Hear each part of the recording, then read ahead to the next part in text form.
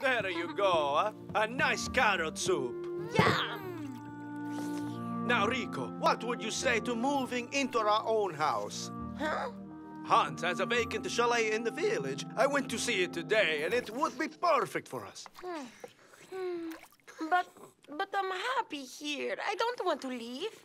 Our friends have been more than hospitable, and you'll be able to have your very own bedroom.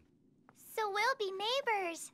And that way, you'll be able to come and sleep at our house. Of course. I'm going to have my own bedroom. That's agreed, then. We'll move out tomorrow.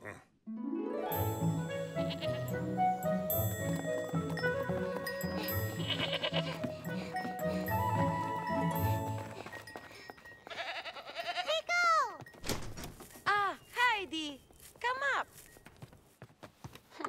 Hello. So, are you settled in? Yes, it's fantastico.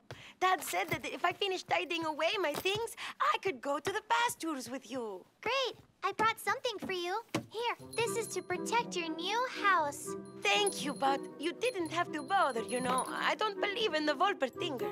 As you like, but if it moves in here, you'll know why. The goats are impatient. Let's not keep them waiting, then.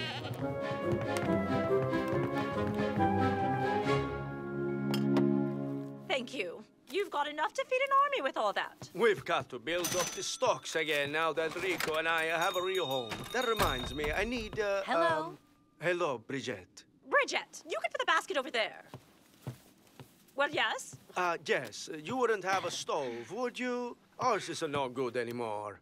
Oh, I can have one sent from Rheinfeld. They've got all the latest models. Oh, I was thinking more of a second-hand stove. Second-hand? We've got an old one in the outhouse at home. It's had a lot of use, but if you want it, it's yours. Oh, really? You can come and get it now if you like. All right. Thank you very much. Well, goodbye then. Mrs. Kell. Goodbye, Alda. Thank you.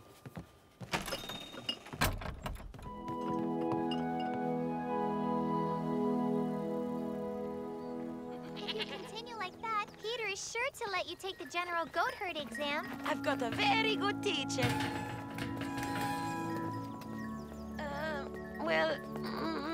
I'm going to go home. It's a bit strange, isn't it? Don't forget to hang your charm on the door. You never know.